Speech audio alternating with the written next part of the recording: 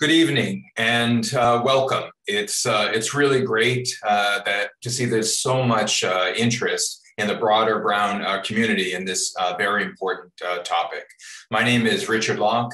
I'm a professor of political science and international and public affairs at Brown, and I serve as provost. And I am thrilled to be here tonight to be able to host this really exciting event.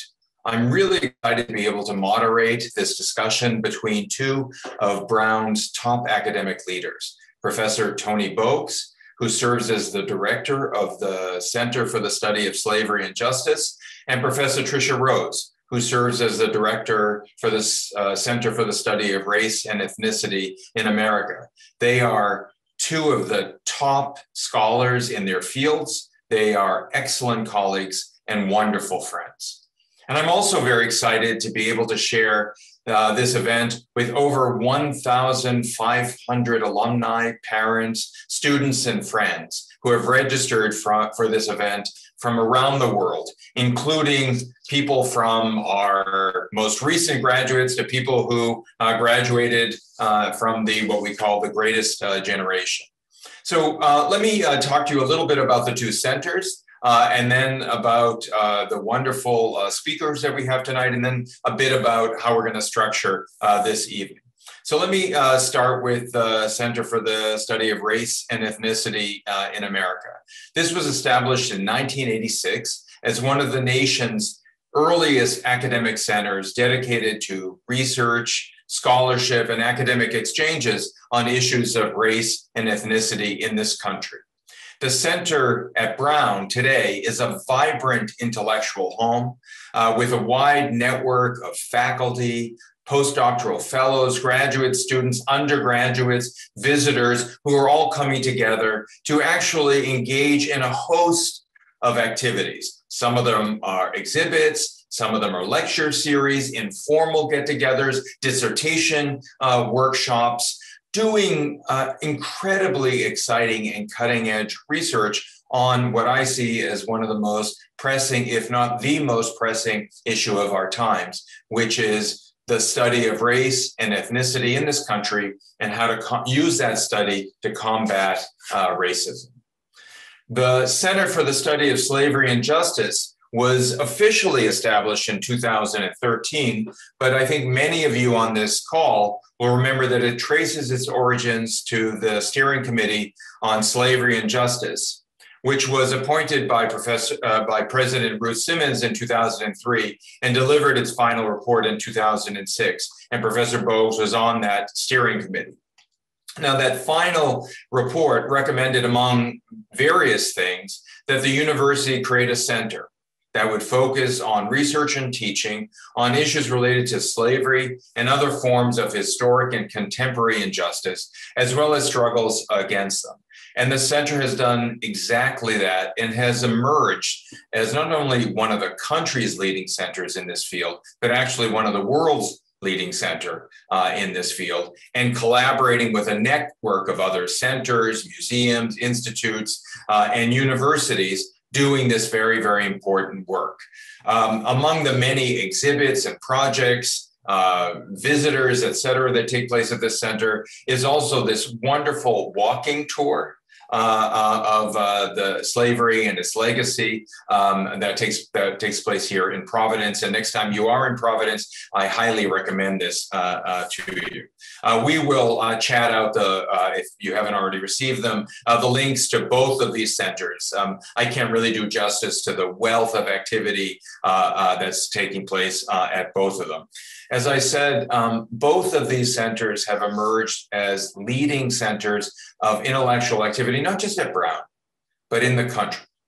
And they are actually setting the path, intellectual path, policy path, action-oriented path in this country for addressing these important issues, which, as I said, are among the most important of our times. So now let me tell you a little bit about our speakers. Tricia Rose currently serves as the Chancellor's Professor of Africana Studies as well as the Associate Dean of the Faculty for Special Initiatives, and of course, as the Director for the Center for the Study of Race and Ethnicity in America. She specializes in 20th century African-American culture and politics, social thought, popular culture, and gender issues. She's an incredibly prolific author, numerous books, and many, many different articles. Among her most well-known are Black Noise, Rap Music and Black Culture in Contemporary America, Longing to Tell, Black Women Talk About Sexuality and Intimacy, and more recently, the Hip Hop Wars, what we talk about when we talk about hip hop and why it matters. She is currently working on a very, very important book on systemic racism in America. Toni Bogues is the Asa Messer Professor of Humanities and Critical Theory, a professor of Africana Studies, and the director, of course, of the Center for the Study of Slavery and Justice. He is also a faculty fellow at the Watson Institute for International and Public Affairs. Toni is a major figure in the field of Africana intellectual history and political theory, and one of the leading intellectual historians of the Caribbean. Professor Bogues is the author of 4 books and 4 edited volumes, and has written numerous articles in the fields of intellectual history, political thought, literary and cultural studies, as well as Caribbean and African art.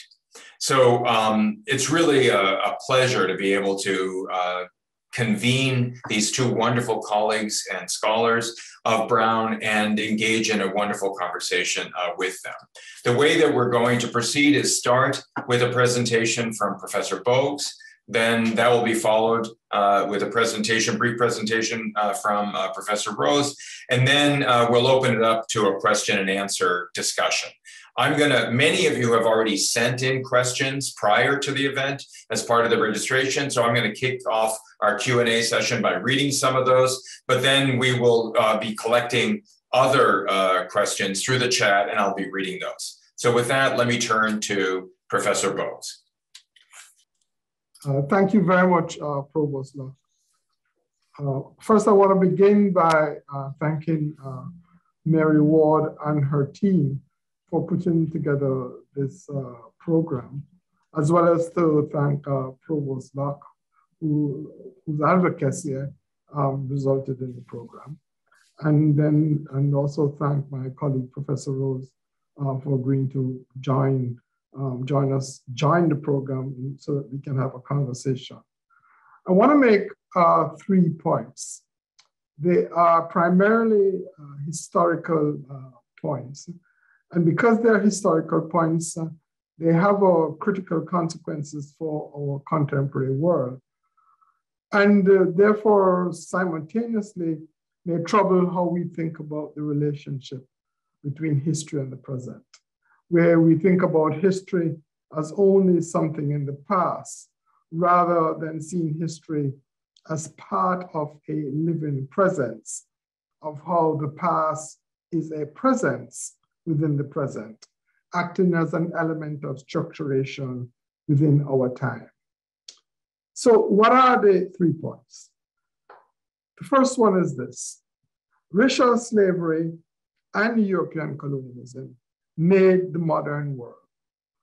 It did so in many ways, but I want to isolate a few. First is that it structured and made the modern world through the business of economics. That there was no issue or no matter and processes of accumulation that occurred in the making of the modern world from the 1500s onwards without that of Black labor. The texts of people like Eric Williams, 1944, to recent texts of people like Walter Johnson and Stephen Brackett's on the Cotton Kingdom, it illustrates how Black labor in the Americas was central to the processes of accumulation, to the creation of economic wealth that shapes the modern world. And so, but this is not something that is new, actually, although the historiography today seems to want to make it new.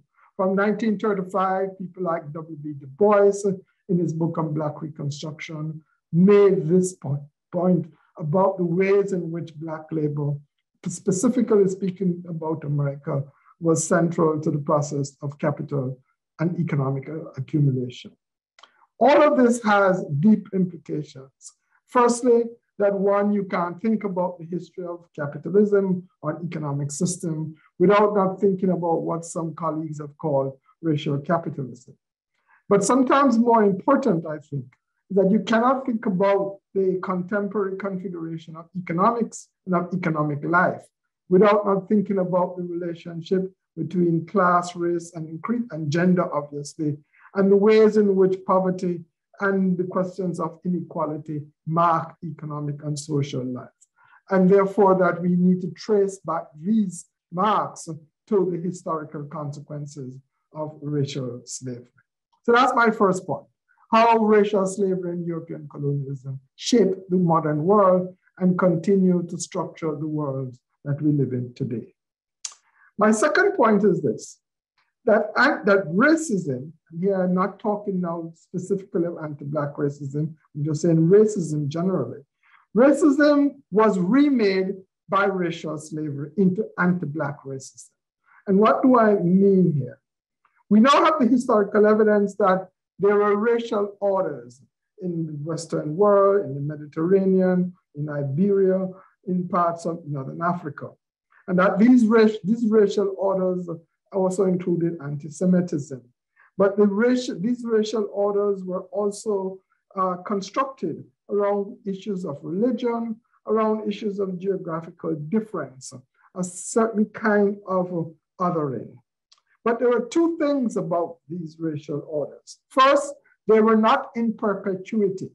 In other words, the social structures in these societies were fluid, so that people could move in and out of a certain kind of position that was initially may be determined by race. And secondly, if a person was enslaved in this kind of society, he or she was not enslaved in perpetuity. And it means also that his or her progeny did not necessarily be slaves. What racial slavery did, and Atlantic slave trade, was that it transformed these racial orders from just being racial orders that were based either on religion or difference, a kind of othering, into anti-Blackness. And by transforming racial orders into anti-Blackness, what it did was the following.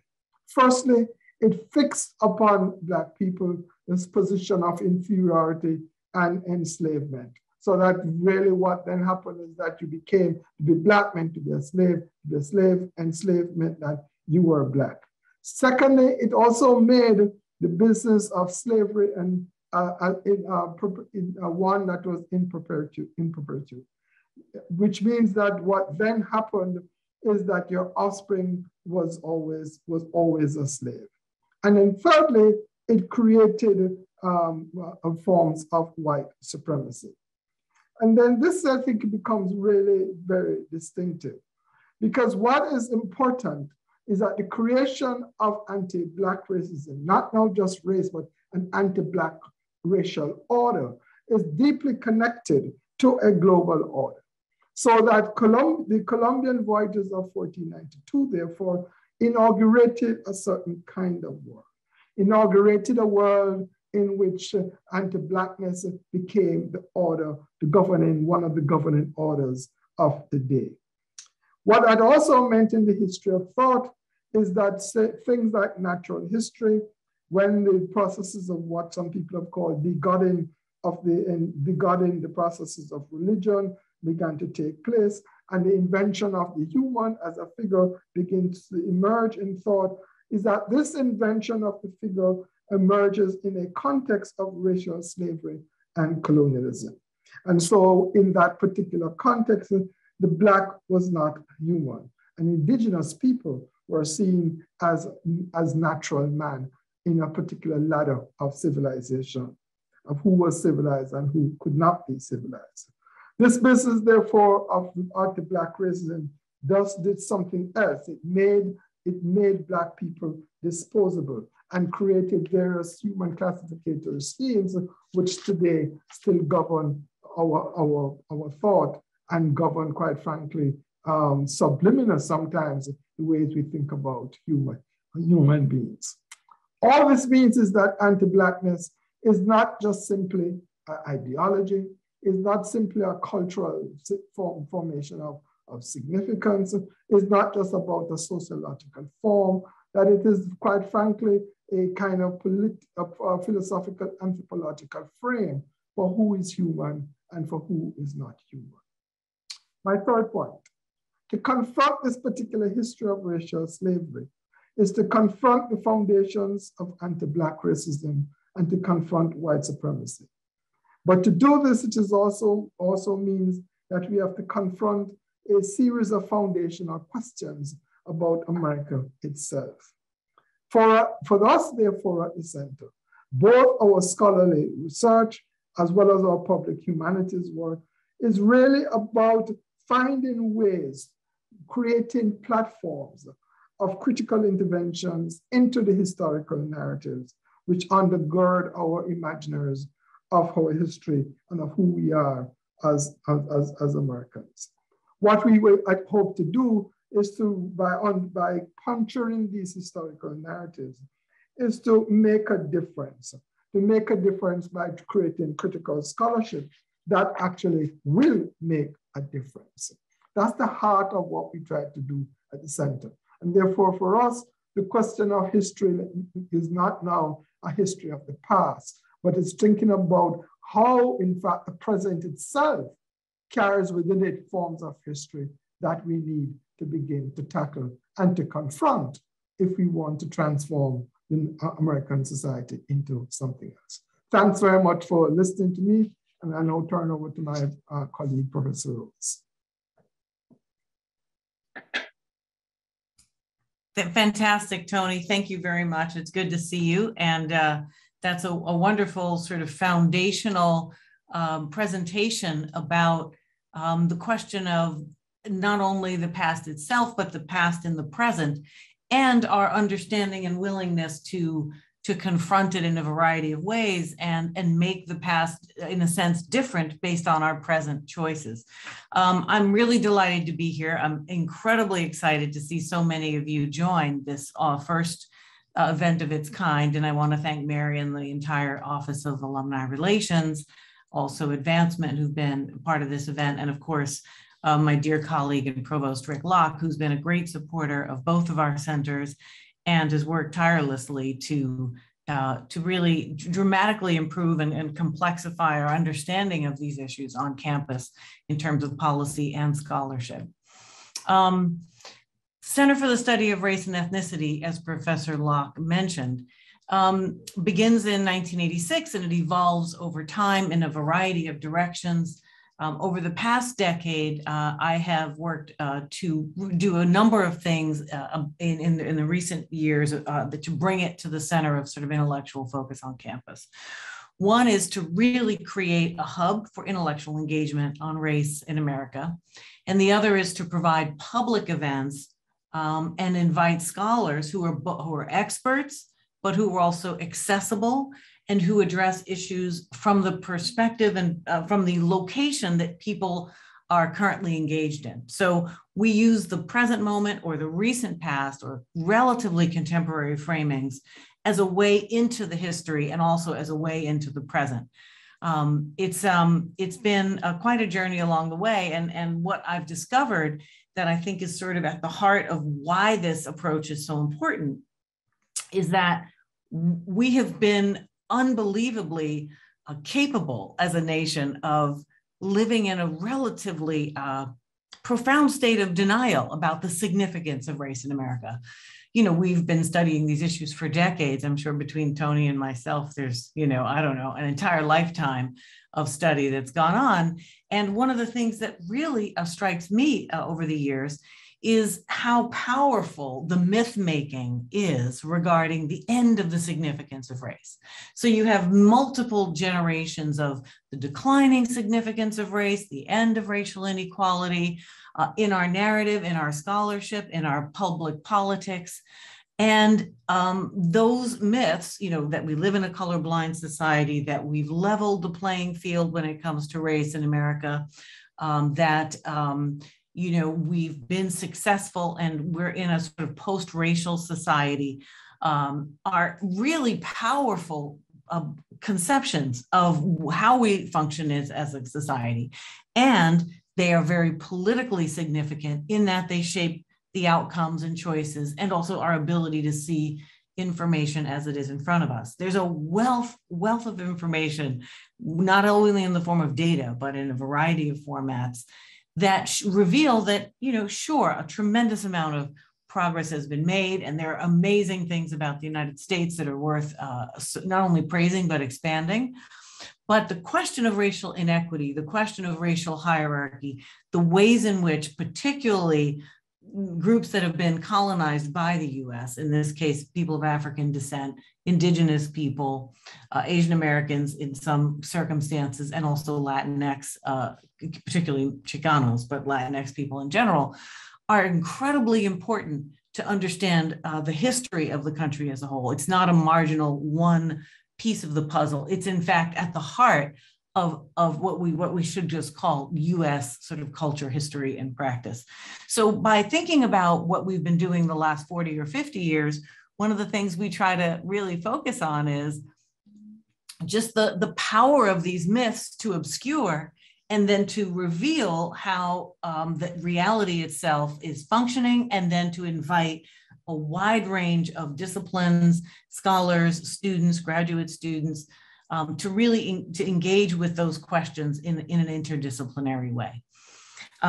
One of the implicit sort of subtexts of the role of a center like CSREA, and I would dare say also of CSSJ, is that this kind of work, no matter how important it is among individual scholars, has not been at the center of higher educational research on its own, right? It's been occasionally prioritized during crisis moments, but it hasn't been understood as significant to most disciplines. It hasn't been at the heart of most of the disciplines. And when those issues come up, they're sort of relegated to a sort of temporary engagement, right? The notion of studying race has to be argued for over and over and over again. What centers do is allow us to hold the examination of race constant, in the sense that everyone's trying to grapple with this critical issue from different disciplines: School of Public Health and epidemiology, history, sociology, political science, modern media, and modern culture and media studies, so on and so forth. What that means is we're able to bring a wide range of people together who are interested in interdisciplinary analysis of the questions of race, and in so doing, we're able to catapult the conversation much more quickly. And so it's been a profound, I think, impact that we've been able to have for those reasons. We're at a moment in this country where we yet again can see how effective racial polarization is for political development and advancement and power grabs, that you can literally create a complete crisis out of nothing. I think of the critical race theory of crisis, or as someone in the chat was asking about 1619, that these things become radically extreme in people's consciousness because of some people's agendas, but the curriculum itself has never really lived up to those fantasies. And so we use race consistently and very effectively, differently over time, but consistently and effectively, to produce a set of myths and reproduce a set of hierarchies. And so the work we try to do is to bring everyone together to really challenge that practice and process and educate ourselves and each other about how important race is. And as I said, for many, many years, it's almost impossible for me to imagine a peaceful, just, multiracial democracy without an educated, open, critically engaged populace on the question of race. So we think what the center of what we do is at the center of the future of the country, if not more than the country itself. So thank you very much. I'll stop there and look forward to further conversation on many things. Thank you again. Great. Thank you, both Tricia and Tony, for those really, really terrific presentations. We have a ton of questions that have been coming in. So some of them I think are related to both of you. Some of them are to your distinctive centers. And I'm just going to sort of alternate across these questions. So let me start with one that came in from Charles Z, who graduated in 2001. And the question was, I note that the word study is in the title of both centers. How can study become action for change, for truth and reconciliation? So who wants to start? Tony, you go ahead. You're muted.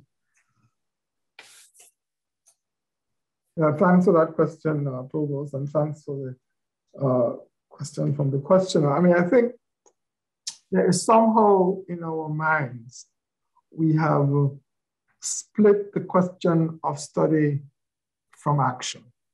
That on the one hand, there's action over here, and then the other hand, there's study over here. So it's as if almost on the one hand, there's the intellectual and ideas on this side of the room, and then on the other hand are activists and people who try to make change. Mm-hmm. I think that's a kind of false dichotomy. And that what is really very important is really something that is very simple, which is that you really don't act to change something, particularly an aspect of human society, if you do not study and know about it.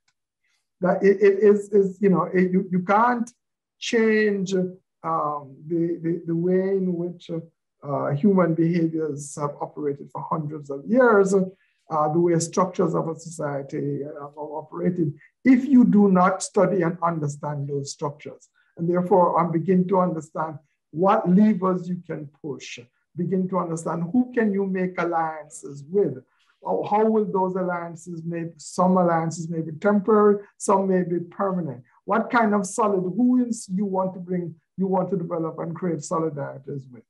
And so that one of the things that we find that is important is that at the center is that the study of the racial, anti-Black racism, of racial slavery becomes very, very important as a form of, almost as a form of action itself. It is why, in fact, that there is some people have manufactured a crisis in this country, in the education system, around the so-called study of critical theory.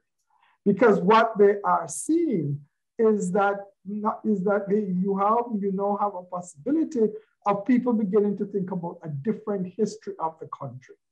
And the thinking about the different history of the country also actually opens the possibilities for you to begin to think differently about what the present and the future might look like.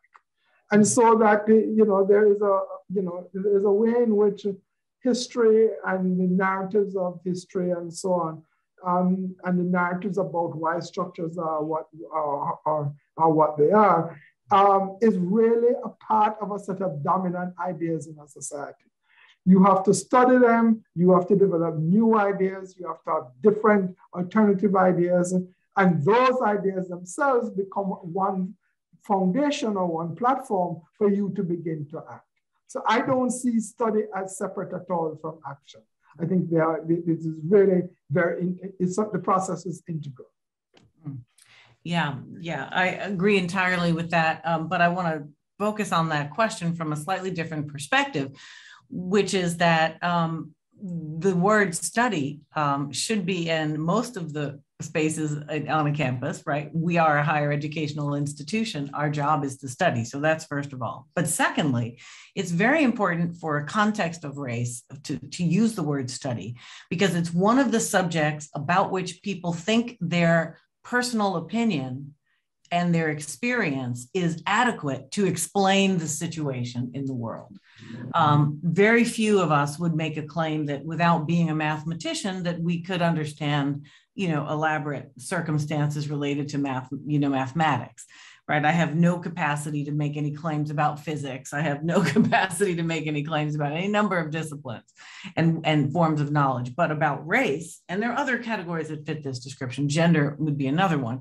People feel very confident saying, well, I don't see color, or, race doesn't affect me, or whatever the story is, because we come to this particular subject with a mostly unconscious form of ideological development that hasn't been critically engaged with. So study is always important, but it's especially important for those kinds of spaces where we have what one might call blind spots, learned blind spots. That's great. Thank you. A related question that I want to pose to both of you as well came in from Mark. And it said, how do you envision everyday folk doing this work, not just academics, having access to the resources of both of your centers? Maybe we'll start with Tricia and then ask Tony, because I think both of you are so engaged with the communities. I think it's important for our audience to know about that. Yeah, and that's a wonderful question. There are a number of things we try to do. I tried to emphasize this in my opening comments about having a profound investment in accessible scholarship. I don't believe that most knowledge has to be framed so obscurely that everyday people who have other jobs beside reading for a living can't understand what's going on. I know some of the most brilliant people I know and study and admire can speak in very plain speech. It may take a while for it to be articulated because of the linearity of that process, but it's nonetheless accessible. So one of the things we do in our commitment is that while we bring specialists to the campus and we focus on this issue, I prioritize bringing people who can speak what I would call across spaces. They're not speaking very specialized language, because I think that is exclusionary fundamentally and makes it harder for everyday people to engage. The other thing we do is try to focus on contemporary issues that people are engaged with. And the third thing we do is we make all of our programs, or 98% of them, available via video after the fact. They're on our website. You go to our website at Brown, CSREA, it's race/brown.edu. You will find hundreds and hundreds of videos of almost 100% of our events. This is a profound catalog of amazing people who've come over the years, people you may know, people you may not, but that is a very important public resource that I've been very committed to making sure is part of our mission and vision. Yeah, thank you. One of the things that the CSSJ does is that we begin from the position that the history that we are engaged with about racial slavery and its consequences in America is not simply an academic matter. It is a matter for the country. And indeed, some of us would argue for the world. And if it is, then the question that faces us is, how do you then proceed? What kind of methods do you develop to engage people? And so one of the ways we think about doing this is that we think about the center as what we call a research/public humanities center. And the public humanities for us has two aspects to it. When we became the center, one of the things we did was that we did an investigation as to where is it that people learn their history most in this country. And we found that they did not learn it most from us who write historic books. We found out that they learned it most in museums. And so we thought, okay, if we are going to intervene in the historical narrative to try and change it, then one of the things we have to do is to work with museums to change their narratives and to help them create different kind of narratives that will transform how we think about America and the question of history of race and racial slavery in this country. And so public humanities projects are really very important. They have two aspects to it. They have an art aspect to it. And so we work with various museums around the world to make sure that whatever narrative that they are doing about slavery also tells a certain story from the perspective of the enslaved, not just an institutional narrative.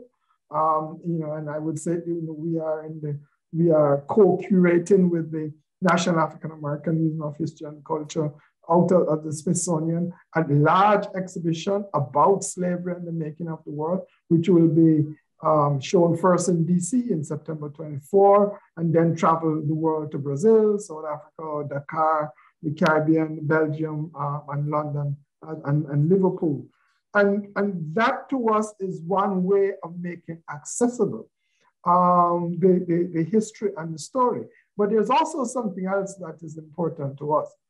In doing that, we began to realize if you're telling the story from the point of view of the enslaved, that you also need to develop another set of archives.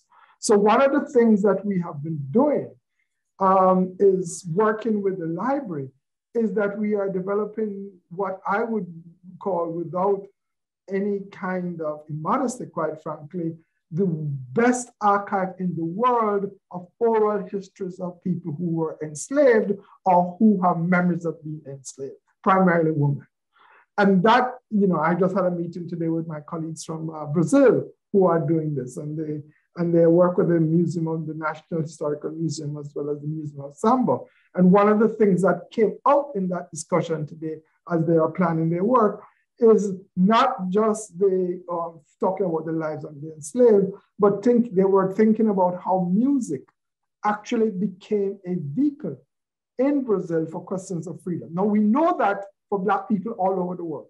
And so that the thing was, okay, how do we collect now not just the oral history, but the actually popular musical forms that speak about slavery and that speak about colonialism, and that not just a language, but also actually gives us a set of ideas about what the lives of people were. The second part of the public humanities, and after that I will finish, is what we call public engagement. And for this, we are very specific.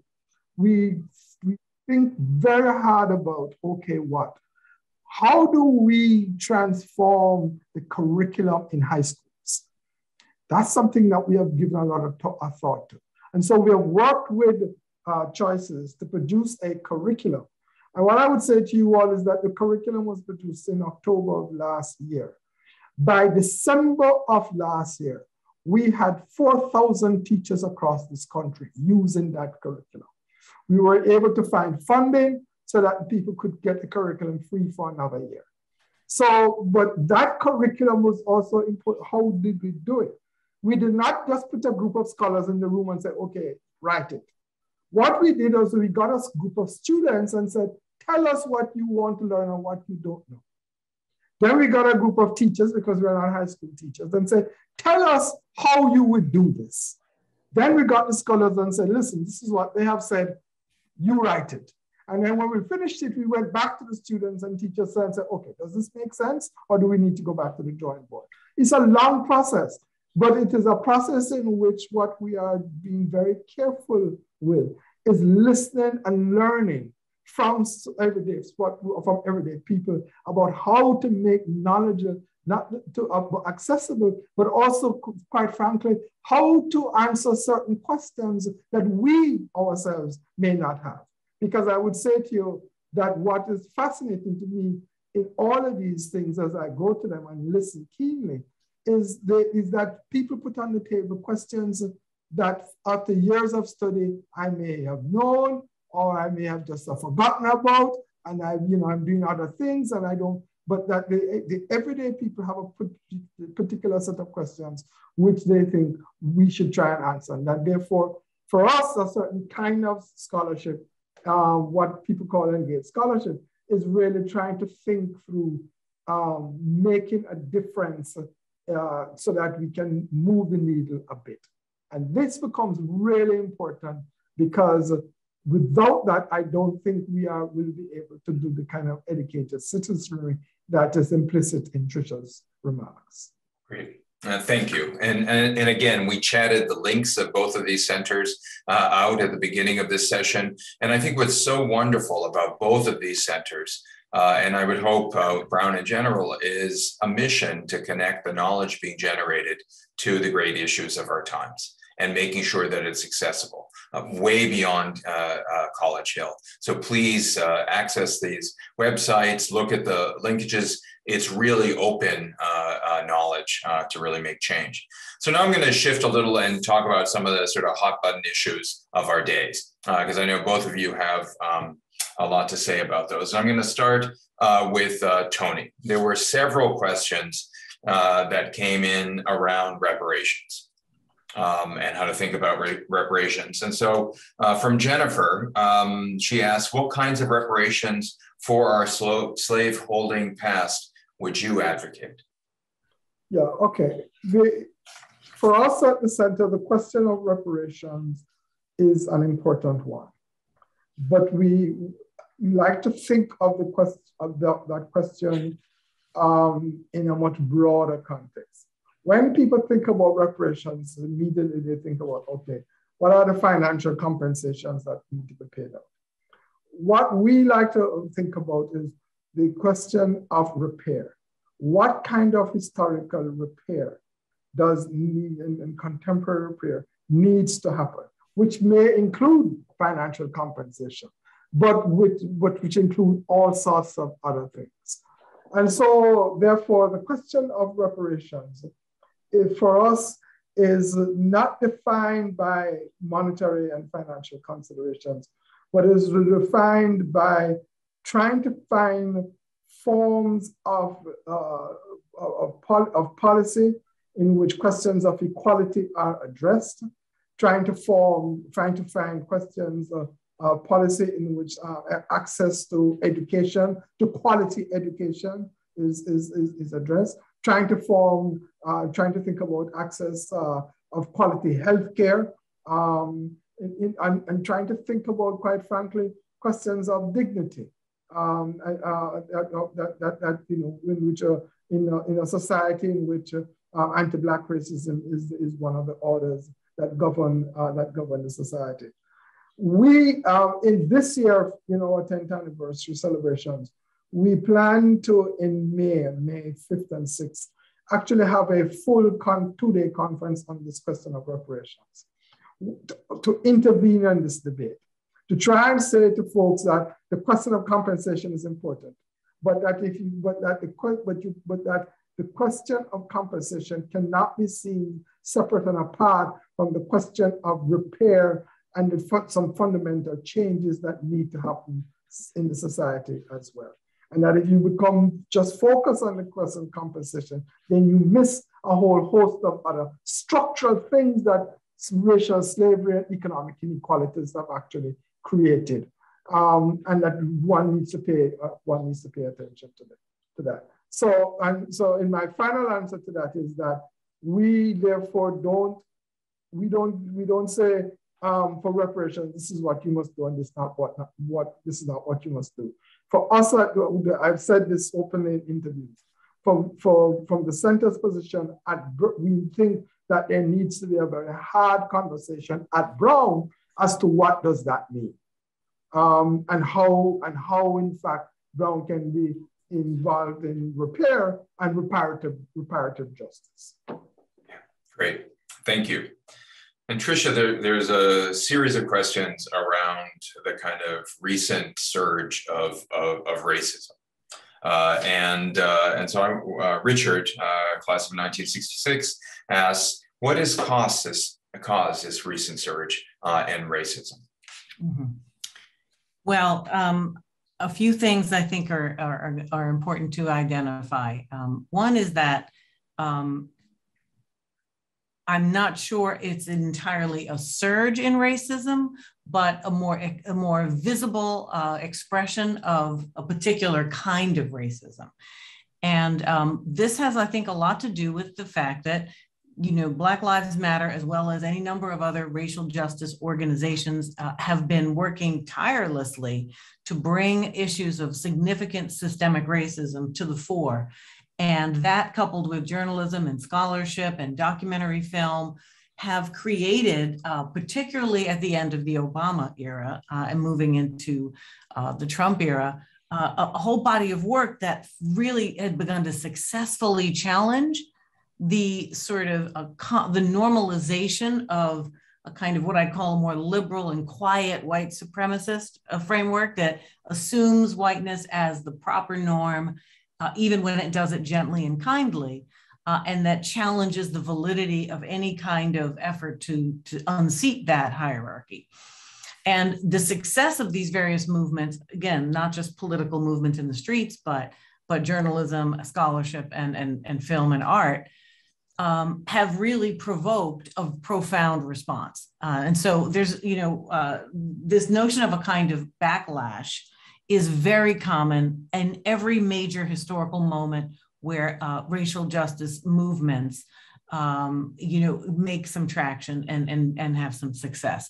The other reasons, I think, are also about some other historical factors. Just the highest level of significant economic inequality in the history of the world.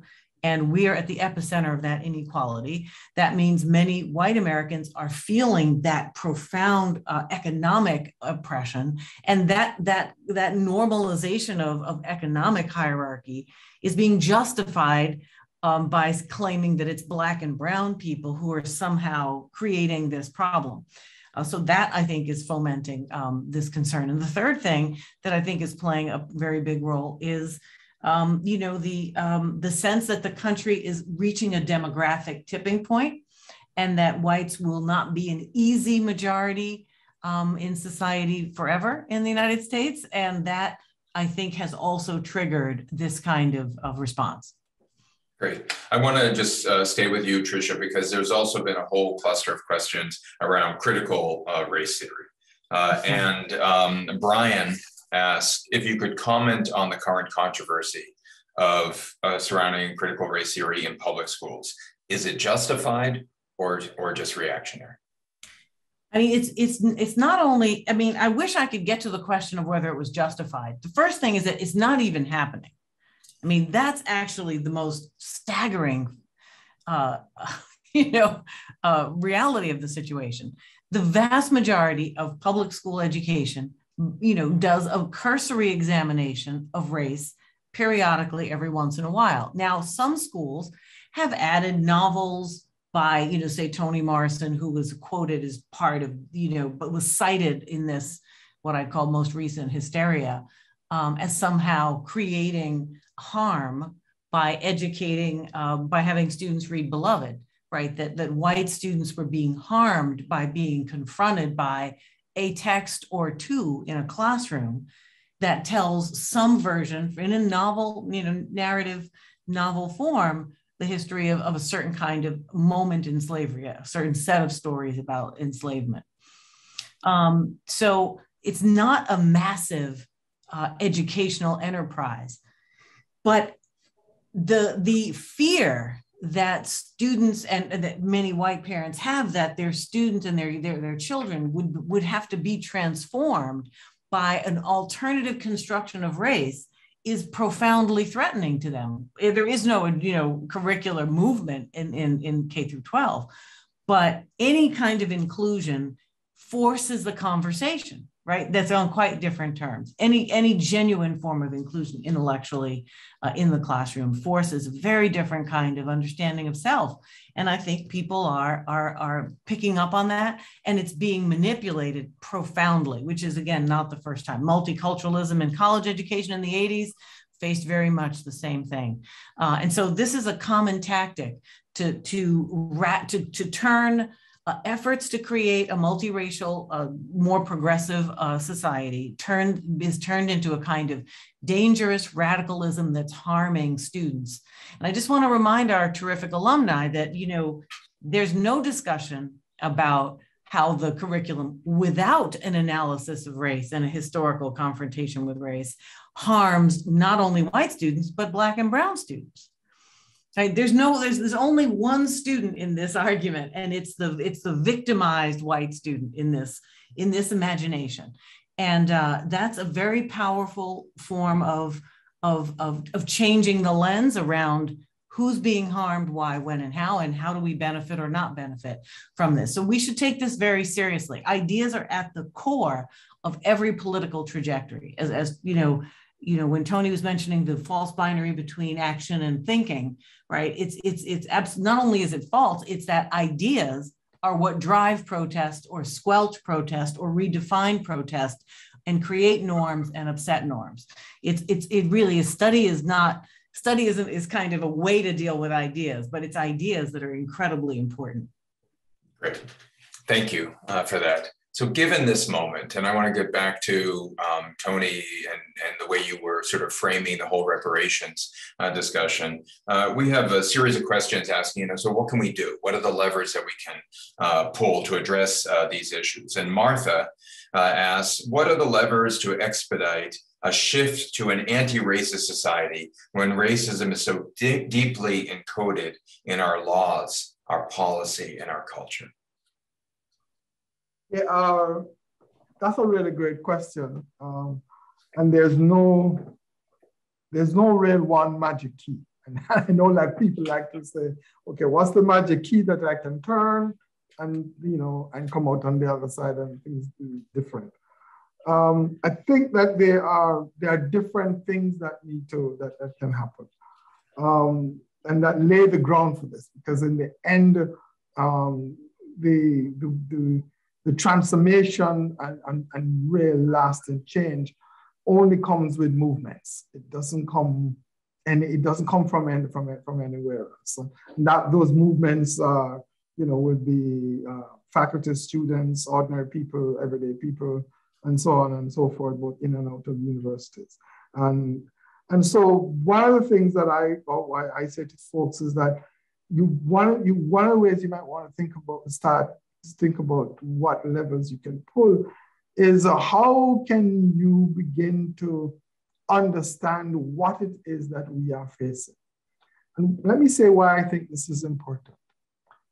We live in a moment in which the truth is a slippery concept, in which there are alternative facts. And that what happens is, if you take the case of critical race theory as one example that Tricia does outline so well, is that people create fantasies based upon a set of alternative facts that they present. And then suddenly these alternative facts and fantasies become material reality and the truth itself. And so that I'm not sure that there's been a period like this in history. There's always been conspiracies and paranoia and, kind of strange people saying strange things and so on and so forth. There's always been that. But to have it as mainstream, not on the fringe, to me means that you are at a moment in which you are going to have, if you want to make change, you are going to have to spend time trying to puncture what is alternative facts, trying to find ways in which you can begin to get at what are the foundations of what are being said. Because if you don't, then what happens is that you actually just spin wheels. So it's not just to say, okay, let's have an anti-racist campaign and so on. Right. That you can't just think about it in that sense. You have to think about, okay, what are the things that are framing the questions of race? How does white supremacy take on a kind of added life of fantasy in America? Why does it do that? And makes money doing that, quite frankly, right? So how do you then begin to think about a set of campaigns, a set of educational programs in which what happens is that you do what I call puncture these alternative facts. And that is actually the most difficult thing I would want to argue, because sometimes these alternative facts are fantasies. You cannot puncture a fantasy that you get because it has no scientific foundation. It has no basis, and so you have to build up a different kind of alternative narrative, a different kind of alternative story about this country, about the history of this country, about the possibilities that then you can begin to talk. You can talk to people. Tricia is right. Ideas matter. And sometimes, and even if the ideas are fantasies, they matter because it is what drives people. Yeah, excellent. Thank you, Tony. And we see this not just in the debates and issues around race and racism. We see it around democratic erosion. We see it around public health. We see it around climate change. This has really become, again, an endemic problem that I think we at Brown need to sort of figure out what is our role to contribute to this alternative narrative that can maybe crowd out these fantasies. In our chat, we got a great question from Kristen, and I'm going to ask Tony to address this. And she asks, is there a country that has advanced far enough towards a peaceful, multiracial society that should be studied and maybe could be a model for others? I pause for two reasons. One, I am very wary of models because what you do is that you accumulate a set of typologies and so on, and then you say this is a particular model, and then something happens and you say, oh, this is the exception to it, and so on. I'm a little wary of models as a scholar, but I also I cannot think of a particular. I'm also wary of models because a lot of countries have historical specificities, and so that there's a set of the historical specificity to America that we need to grapple with. There's a historical specificity of the United Kingdom, of France, of the Caribbean, and so on. I mean, I've spent some time in the Caribbean in the last couple of weeks. There is a deep historical specificities in where people think about race and so on, that you can't map another set of models and another set of histories on top of it. So it is. So I can't. My answer to that is no. My answer to that question is no, but also this: that you have to spend time studying and grappling with understanding the historical specificity of where you are. You only make change when you understand that in the concrete, and to understand that in the concrete means understanding the structures and the social forces that are arrayed in a particular society. So I wouldn't ask people to go for models. I say, spend time trying to understand where it is, where it is you are. Okay. So returning to then the United States, let me ask Tricia. We have a question from Stephen who asks, with dysfunction in Washington and states' rights, is it possible to gain traction in addressing centuries-old racial inequities, given the current moment that we're living in? Yeah, well, if you're Black or brown and poor, there's really not a good decade that you can go to. If you don't like this one, it's not like there's a better one that's somewhere else. So I will say, that's a fundamental reality. But this is a new condition. Stephen is right. There's a particular climate that is going on. Here's what I think. I think that what recent right-wing organizers have been very effective at doing is mobilizing the local.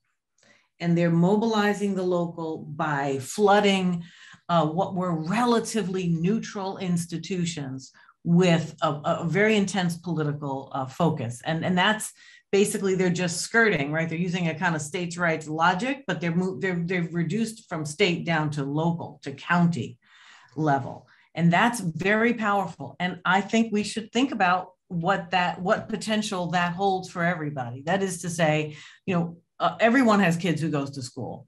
Everyone has kids who want to learn about different things. So let's be as aggressive about participating in these local institutions so that they don't become the voice of only one segment. And I'd say a relatively proportionately small but noisy segment. But angry whites have shortened the life of success of many African-American social justice moments and movements. Let's look at Boston and busing. We look at, educational integration, Brown versus Board of Education, it still hasn't really been functional. So, I mean, the level of resistance and the power of that resistance really shouldn't be underestimated. And we have to figure out how to respond to it. It can't just be, we're going to wait it out. There's no waiting this out. I think it's really important that we take it seriously. you know, the federal government can do what it can do, but I don't think we can rely on it for everything. I think there are enough people of color around the country to also operate with a regional and states, you know, not states' rights, but a state framed politics. Okay. So let me continue on this line, Tricia, because there's a series of questions that have come in around like, what can we do? You know, given the moment, given what we're seeing in in this kind of alternate fantasies narrative that Tony talked about, or even at the local county level. Pamela, the class of 91, asked, you know, what do you believe are the most important structural changes that we should be advocating for? And given the work that you've been doing these last several years on systemic racism and the different pieces, I wonder if you could address that. Yeah, well, that's one of those big questions I'm going to try to keep a small answer for. The power of systemic racism is not so much where finding its location, like, oh, is it in wealth? Is it in education? Is it in jobs and, you know, unemployment? Is it in criminal justice, so on and so forth? But it's about the power of the ways in which these areas are connected to one another, and that discriminatory, problematic forms of policy and practice reverberate across these areas to create something bigger and more difficult and painful than any one area could produce on its own. So criminal justice and its effects require, for it to be as powerfully discriminatory and affecting as it is, it requires municipal complicitness, right, around fines and fees and misdemeanors, and the use of economic terrorism and warfare on poor people to augment the criminalization, right? You have to have a certain kind of segregation to target communities, so on and so forth. So what's really important is for us to understand that this is a systemic set of practices, and that the most important thing we can do is look for those connections. And if we can separate those connections so that injustice and criminal justice isn't so easily tethered to public schools, where we have school resource officers, you know, populating, you know, schools and arresting young people with violent, you know, forms of arrest for, you know, incredibly marginal, limited disciplinary infractions. I'm not talking about people coming to school with weapons and intending harm. I'm talking about typical teenage nonsense. So, you know, what you want to do is say, okay, we don't want the school to prison pipeline to exist because this connects two forms of institutional discrimination in a powerful way. So that's the way I would encourage people to think about it. Now, if your question is, what can we do? Where can we go? I'd say wherever you want. Honestly, there's really nowhere you could work on transportation. You can work on pollution and health discrepancies. You can work on, you know, unemployment. You can work on police profiling. You can work on education. I mean, I could be here for a whole hour listing places to work. It's going to be about wanting to separate places so that the power of that driving force can be reduced. So that to me is the most important way to handle that problem. Great, thank you. That's really terrific.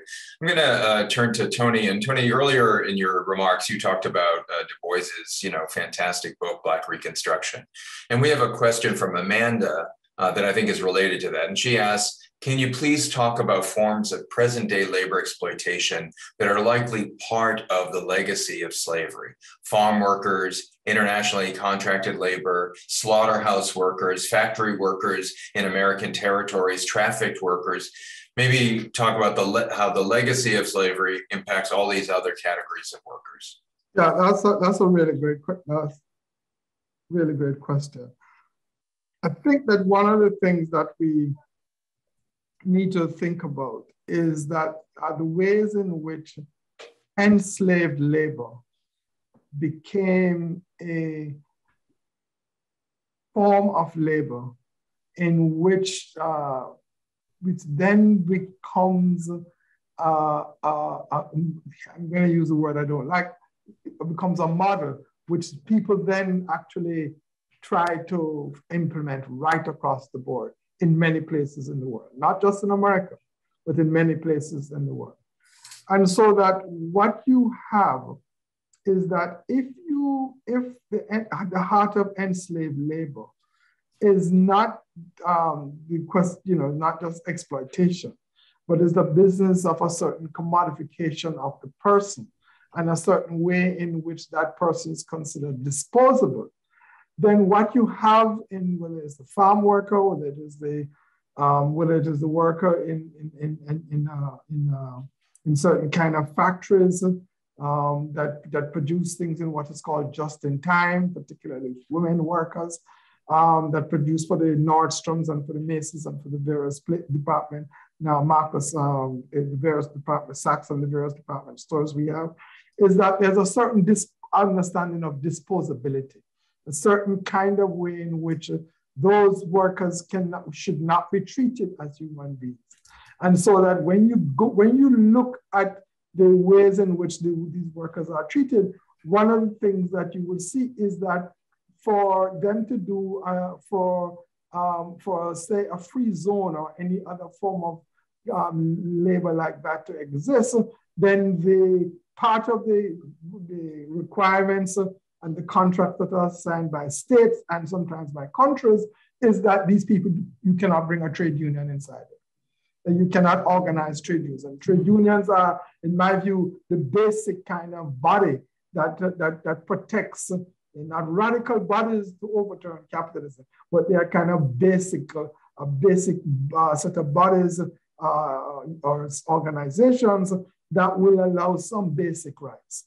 So that the ways in which these workers are treated, and particularly female workers, quite frankly, is that they are treated in ways that are drawn from an understanding that Black labor was disposable and could be treated in a certain way. And I think that to think about that, this question of labor, and to think about disposable labor, to think about questions of exploitation of labor, is something that is hidden in economic discourse, and is hidden, quite frankly, in the ways we think about questions of race and class in this country. And so one of the things to piggyback on something of what Tricia says, one of the things that I think is important in trying to make it possible for change, for some kind of changes, to think about how do you deal with the unorganized labor, particularly female labor, that are put in really onerous conditions of having to live and in deep exploitative conditions. So for me, there are students I know who I've encouraged to become trade union organizers, and a couple of them have. And that's because they say, what do we do? And I like this, I say, you do that. Because being a trade union organizer is extremely important in a economic system where labor is not at all considered in any shape or form as having any particular role to play. Yeah, if I could just say one thing to add to this, Rick, Sure. I think it's so important to realize that the mainstream public discourse, the space of ideas, television, streaming, mainstream news, while occasionally these issues are covered, the deep and horrible dark side of capitalism, right? What it does to everyday workers is almost completely written off of the narrative of any public space whatsoever. There's no place to even hear or learn of these things unless you're doing kind of radical consumption of materials. And so there is a kind of, it's not just who owns the media, right, which is a very narrow way of thinking about it. It's what stories and who's dominating the narrative center of our mediated culture. And that's, I think, another place where people need to be very careful and active, because it's not that what's being said there is perhaps untrue, it's what it's not saying that is so profoundly important. And this is where we see juvenile detention centers with 12-year-old kids in pants for a grown-up, terrified, incarcerated for ridiculous reasons, right? And we see obviously the labor exploitation that Tony's talking about, but you don't see it in enough. If people did see it, things would change. That's why the George Floyd incident was so pivotal, because while being Black, you probably saw things like that in different places in those communities. You don't see that in the national imagination. That's why it's important for us to pay attention to the mediated spaces. Yeah, no, that's terrific. There was a question that came out in the chat about sort of how you do your work. And what's so wonderful, and I think it's so wonderful about your work and so wonderfully evident in tonight's conversation, is how you make these incredible connections and bring to light things that are often obscured, et cetera. And so we had a question from Elizabeth, who wanted to know, like, how do you collect your data? How difficult it is to collect the data to do the kind of research that you do, and is it possible for those data to be more publicly available and shared? So who wants to take that? Because I think that's a really wonderful question to get more people engaged in this work.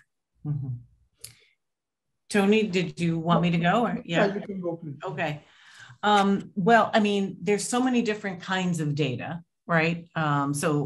Certainly there's the traditional form of data, which is, you can build spreadsheets, you can gather information and document it. And then you could spend a long time, as I've been doing with this systemic racism project, gathering a lot of this information. It's quite overwhelming because there's a lot more. You'd think, oh, there's no evidence. There's just so much evidence. You're just like, this is obviously not about facts, which goes back to, Tony's point about fictions and fantasies. But as a student of African-American studies, it's really important to remember that data itself is a kind of organized, empirical approach to information, to fact, to truth, to knowledge that is very specific and has its own troubled legacy in that it works to obscure the ways data is being used to normalize the circumstances that are in front of us. And there's a lot of great books on race and methodology. The disciplines of knowledge come of age. They grow up under colonization and enslavement and patriarchy and all the other things we might want to list. So they come with them with methodological flaws. So one of the things when you say, how do you collect your data? Part of it is being super mindful about what's missing. What has to be missing, right? You think it's really not until the 1970s that a movement like History from Below, where you get workers' histories and labor histories and everyday people's history and incarcerated people's version of the police, as opposed to the police record, which is pretty much what academic disciplines produced. So when you say, how do I gather my data? It's really about where you're listening, right? And what you think has to be missing based on, your sort of reading in a very broad way. So it's sort of over years, you begin to see, well, these things keep being left out. Let's dig over there and look for connections that would otherwise be missing. I have 100 answers to that question, but I'm going with that one tonight. Okay. Tony, how about you? Yeah, I have 100 answers as well. So I'm trying to think which is the best one. I think that for me, it is really about trying to find the spaces of erasure in archives and then trying to think through alternative archives to deal with those erasures. So that it means that the phrase I've used for it is trying to find the archive of the ordinary, right? Which is then what is it that everyday people do? Where do they do it? And how can we begin to collect the things that they do, the practices that they're engaged in, and then to theorize and write about those things. And that's a different kind of practice because it means what Tricia says, listening, but it also means having a different gaze on what it is that you are doing. And also, quite frankly, recognizing that everything that you are doing is, there is that the way I put it to students is that 20 years time, I hope one of you will come and say, what the hell he was talking about? He didn't do this and he didn't do that. So that there is a way in which, therefore, what I'm doing and positing a set of ideas and asking people to look at certain things, that there may be other set of information, and I like to call it not data, but information and practices that people are engaged in that I would not have looked at, and that a really great grad student may decide to look at and then turn over everything that I was doing. And that's the way, in my view, the question of knowledge works. You know, it is always expansive.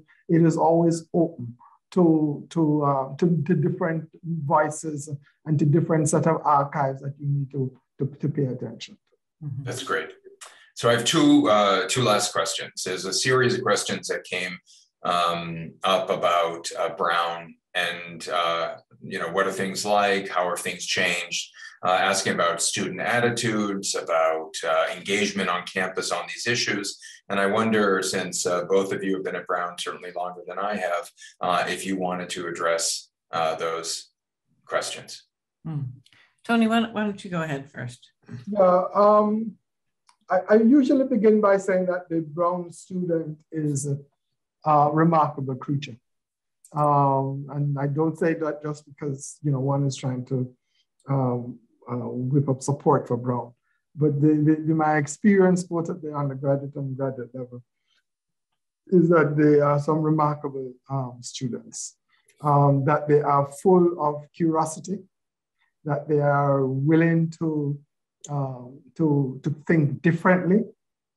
If you know, when you suggest certain things, and that they are willing to be experimental in terms of trying to think about the world in which they inhabit, and a world in which they will inhabit for the next 20, 30, 40 years.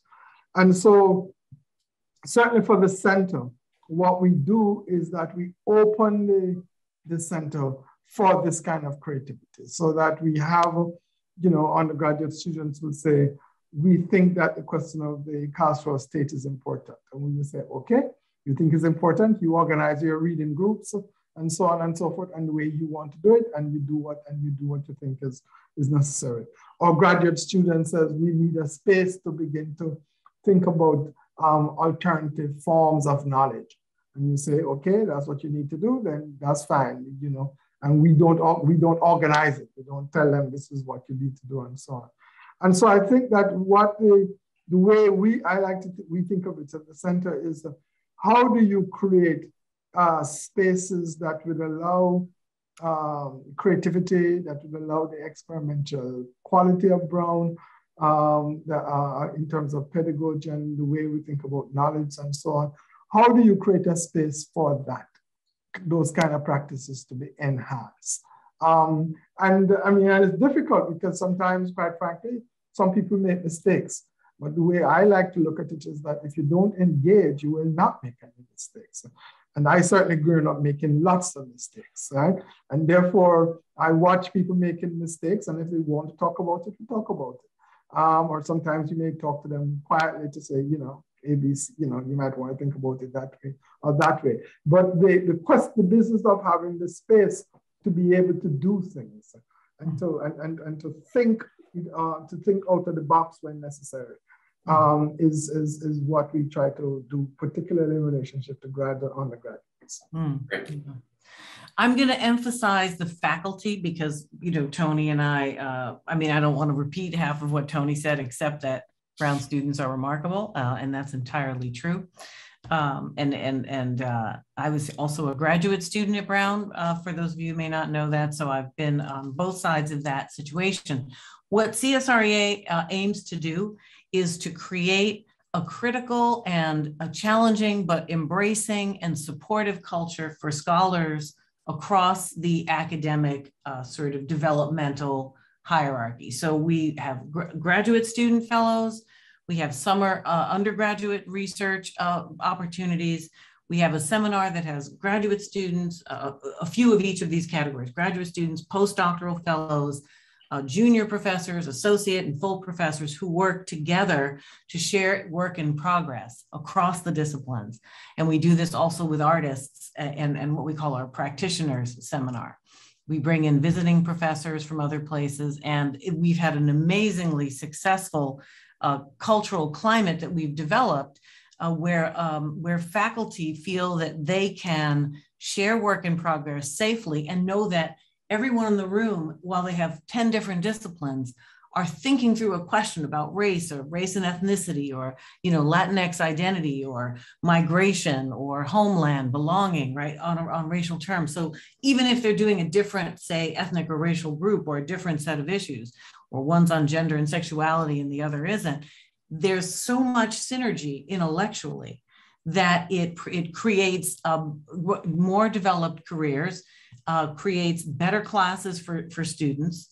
And it also allows us to create a research climate that allows us to recruit more diverse, incredibly brilliant faculty. So I think of CSREA as contributing to our success with the DAP insofar as we've been able to show faculty we want to recruit that there's a space for scholarship if you're in a small department and you might be the only one working on race. It's not just going to be you over there all alone having a conversation with 3 people, but in fact, the center will not only be bringing in speakers from elsewhere, but creating an intellectual community. Ideas happen in community. They look like you do them alone in some disciplines, but you're always in conversation and you're always working with a body of ideas that are related to a group of people. So the more we can communicate, the better off we are. So that's been a very important part of how we do what we do. That's great. Quick last question.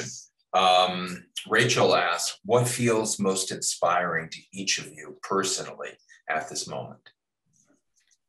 Ooh. I'm going to need a second for that one. Rachel, I don't know.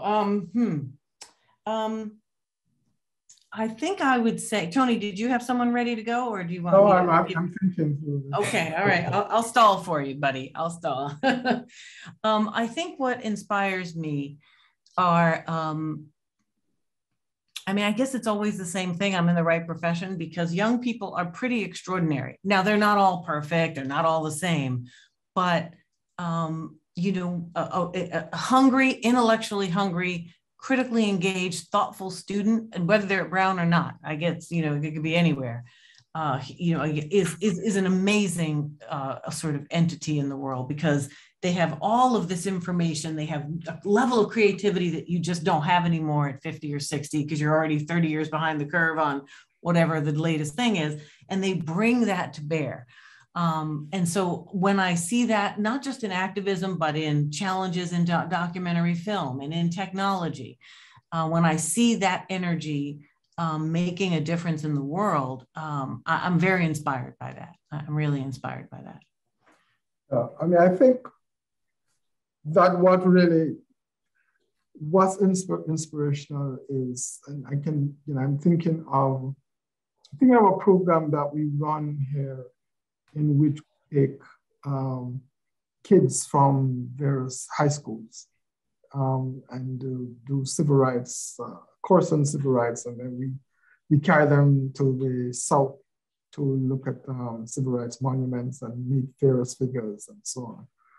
And to me, what the inspiration is to watch those kids come back to Brown and do various things that were not possible 6 months ago. Right. So I'm thinking here particularly of a group of kids, Black and brown kids, who took this course and then went to the South and then came back and formed a reading group on Black literature without anybody asking them or telling them to do. And leaving here one night at 8 o'clock and seeing them and said, "What are you all doing here?" And they said, "Oh, Prof, this is our reading group on Black literature." "What are you reading?" And they give a reading list by themselves. And I just thought, yeah, if Brown can do that, right, then that's the kind of, we all talk about making a difference. That's the kind of difference that we have to talk. Right, yeah. So, that's great. Well, we're coming to the end of our time, and I'm sure that I speak for everyone on this call to say that both of you inspire me, inspire the rest of us, you and the work that you've done, and just this wonderful open conversation that we've had this evening. I want to please everyone join me in thanking both Professor Bogues and Rose, but also to thank Mary Ward from Alumni Relations and the advancement team that helped put this together. This was just really a terrific just a terrific evening of conversation and learning, et cetera. I want to thank everyone for taking the time this evening to be with us. I sincerely hope that we'll be able to see one another in person on campus, maybe even for the May alumni reunion. Let's hope that the public health situation improves so that we can do that. And please stay tuned to other programs. As you can see, what we're trying to do is really bring the very best of Brown out to the alumni and parent community and to engage you around the most important issues of our time. So thank you, stay safe, and be well. Take care. Thank you all. Thank you. Bye-bye. Bye.